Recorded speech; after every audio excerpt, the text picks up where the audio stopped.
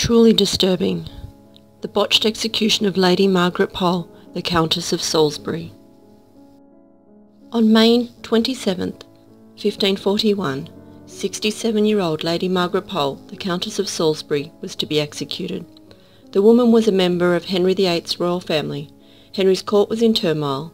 He had executed his second wife Anne Boleyn 4 years earlier. His third wife Jane Seymour had died, and he just divorced his fourth wife Anne of Cleves. The religious uprising was also at fever pitch. Lady Pole had been a lady-in-waiting to the king's first wife, Catherine of Aragon, and was made the governess to his eldest daughter, Princess Mary. Yet the Pole family had a falling out with the king after the ordeals of his wives. Lady Pole's son Reginald had acted on behalf of the king several times before the falling out, whereby Reginald was put in charge of a march on London by the Pope, Paul III, to reinstall Catholicism in London.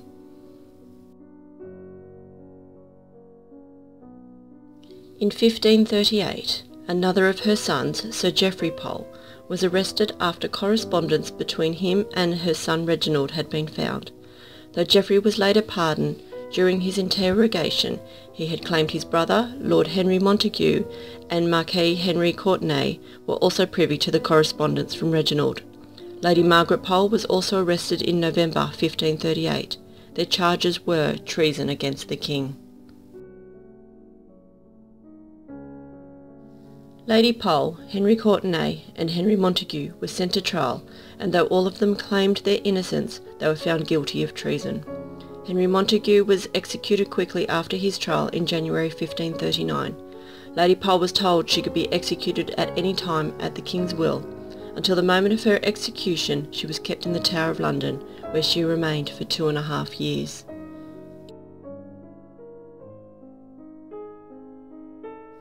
On May 27, 1541, her hour of death had arrived. She again claimed her innocence. Margaret was dragged to the small wooden block where she was to place her head. The same block was used to execute Anne Boleyn 4 years earlier. She refused to place her head on the block and so had to be forced to her knees. As she struggled, the novice executioner swung the axe and missed. Instead of cleanly cutting off her head, he sliced into her shoulder. The woman got loose from the block and took off, running across the Tower Green. Behind her, with his axe in hand, was the executioner. Finally, after another 10 blows, many striking her head, neck and shoulders, Lady Margaret Pole, the Countess of Salisbury, was decapitated. After King Henry VIII's death, Reginald was returned as the last Catholic Archbishop of Canterbury under Queen Mary's reign. Margaret was later declared a martyr and was beatified in 1886. Found etched in her tower cell wall was the following poem written by Margaret Pole. For traitors on the block should die. I am no traitor, no, not I. My faithfulness stands fast, and so towards the block I shall not go, nor make one step, as you shall see. Christ, in thy mercy, save thou me.